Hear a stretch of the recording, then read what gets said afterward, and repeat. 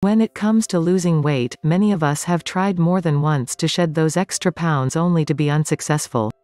In fact, many of us have spent most of our lives being unhappy about our bodies, wishing we had a flat stomach or a stronger core, but not knowing how to get started. If every year, your New Year's resolution has been to finally lose my stomach pooch, knock off the baby weight, or lose 20 pounds, you are certainly not alone. According to Forbes, only 25% of people stick to their resolutions after the first month. Dig a little deeper and after the first month, you'll see a staggering drop-off with only 8% of people continuing to follow their resolution. So, the question is, how can you come up with a plan that is realistic and that you can stick to so you can finally lose that stubborn belly fat? Rather than focusing on long-term goals, one of the most successful ways to stick to your weight loss and flat tummy aspirations is through proper planning and creating small, achievable milestones that keep you on track. It'll require some drastic changes to your diet and overall lifestyle, but the strategies featured in this article are proven to work. Tip number 1, you booze, you lose. You may enjoy a few glasses of wine with dinner every night, not realizing that these sugary calories can stack up, throwing your system off balancing and knocking you off track in your weight loss journey. Our livers process alcohol before they work on breaking down protein and carbs, which means that alcohol itself slows down your body's overall fat-burning ability. But hold on. Don't panic and start pouring that bottle of Chardonnay down the drain just yet. You can still enjoy 1 glass a day without an adverse effect on your fat-burning process. To be safe, stick with 12 ounces of beer, a single wine, 5 ounces, or some spirits, 1 ounce, with a low-calorie mixer. Red wine also contains fewer carbs and sugar content than white wine, so enjoy that glass of Pinot Noir. Tip number 2, muscles, metabolism, calories and cardio. If you have more muscle, then your metabolism will be faster. Muscle beats fat when it comes to overall metabolic activity. This also means that the more muscle you have, the more calories you can eat and burn all day. For example, a woman that is 5 feet 4 inches, 150 pounds, has 22% body fat, lifts weights and does cardio 4 to 5 days a week can eat 2,500 plus calories per day. That's more than a woman who is 150 pounds, 30% body fat and sedentary 7 days a week. The second woman can only eat around 1,600 plus calories. Each woman requires a different caloric intake due to their size, activity and body fat percentage. The woman with less body fat and more muscle needs more energy, calories, to maintain her body. Resistance training can be your friend in building lean muscle. Tip number 3, take a chill pill. Weight loss pills and other items are usually never as effective as a good diet and exercise regime. When you want to lose that stubborn fat, the best pill to take is a chill pill. The anxiety and stress you may feel from your daily life can cause extra cortisol to be produced in your brain. This hormone only encourages your body to store more fat, especially in your abdomen. Take time out of your day to simply relax, whether it's a few minutes of calm meditation in the morning or a quiet cup of coffee. Work on allowing yourself to not be too overwhelmed and stressed. I know, easier said than done at times, but the more you focus on letting go of stress, the easier it will be to condition your body not to hold onto that excess weight. Tip number 4, eat and drink more. You should be very careful about how many calories you cut when you are focusing on a calorie deficit. If you are uncertain about how much you should be eating, you can use a total daily energy expenditure calculator. A TDEE calculator can give you an idea, based on your height, age, weight and other factors, of the number of calories you need to eat to maintain your current body weight. When you have that number, you can decide how many calories you should cut per day.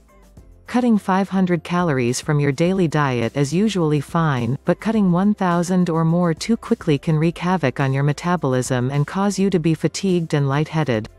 While drastically cutting calories can lead to faster weight loss, if you go back to your old style of eating, you'll see all that weight pack back. It's always better to slowly and surely reduce your calorie intake, replacing empty calorie foods with ones that are full of nutrients. Those foods will leave you feeling full for a longer period of time as well. And don't overlook the importance of staying hydrated. Drinking more water is a great way to stay hydrated, have clearer skin and keep your body operating at its peak performance. Get yourself a water bottle and keep it filled up. It might mean a few extra trips to the restroom while you're at work, but you will also see the scale tip in your favor. Drinking more water also helps to flush out extra water weight and rids your body of toxins that can impede your weight loss. Tip number 5, green tea time. Plenty of studies have shown that the antioxidant epigallocatechin gallate (EGCG) found in green tea helps to boost your metabolism and also targets belly fat. Make a few cups during the week or swap your morning coffee for tea.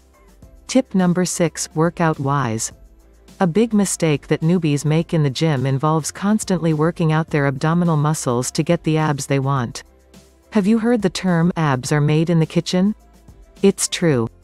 Your sit-ups, V-sits, hanging leg raises, crunch and tucks won't do much if you still have a lot of fat to lose. Consider abdominal training as a sculpting move once you've rid yourself of most of your belly fat. Also, focus on your whole body with compound moves and weightlifting workouts that use bigger muscle groups. A-flat workouts shouldn't take up most your gym session. Tip number 7, be aware of sugar and labels. Sugar is in practically everything that we eat. It's usually tucked into processed foods like yogurt, salad dressing, reduced fat ice cream and other treats and snacks. The average American consumes about 20 teaspoons of sugar during their day, usually unaware, as the sugar is packed inside their processed meals. This can add hundreds of empty calories to your diet without you even realizing it. Sugar intake causes your insulin production to spike, which can then slow down your metabolic rate and make it hard to burn more calories. A good way to avoid excess sugar is by not buying as much processed foods. Try making your meals from whole foods instead. Another way to be sure you are eating right, less sugar and hitting your calorie goals, is to pay attention to labels. When you are working on eating the correct portions and counting calories, you don't want to get into a spot where you are eating more than you think you are and essentially self-sabotaging your weight loss goals. Tip number 8, do it all or not at all. When you're new to the gym, it can be daunting. However, as you get more comfortable and confident in your daily routine, make sure that you're focusing on what matters most. Make the most of your gym time by focusing on compound movements that work your whole body, such as squats or lunges. If you spend too much time working on isolated muscles, you won't be burning as many calories as you would if you focus on a complete body workout. Tip number 9, plan your meals. When it comes to cutting down inflammation and bloating, you need to think ahead of what you eat. If you know that certain foods might cause you to bloat, skip them. If you are planning a weekend away and want to look your best, stick with proteins and things like leafy greens. Having a lighter dinner that's packed with vegetables and protein can help to cut down on the chance that you'll be holding onto belly bloating water in the morning. Tip number 10, food diary and a food scale. One great way to be sure that you are keeping on track is to journal your food intake. It's very easy to let a few hundred extra calories slip in if you have had a busy day, haven't paid attention to what you put in your mouth. If you are a fan of pen and paper, go the old-fashioned route and write everything down. Otherwise, you can track on mobile with apps you can find. Tracking your calories during the day can be an eye-opener for those of us who aren't being as regimented as we thought we were. In addition, being diligent about tracking your calorie intake will also help you identify just how much carb creeping can happen when you sample this, take a bite out of that, etc.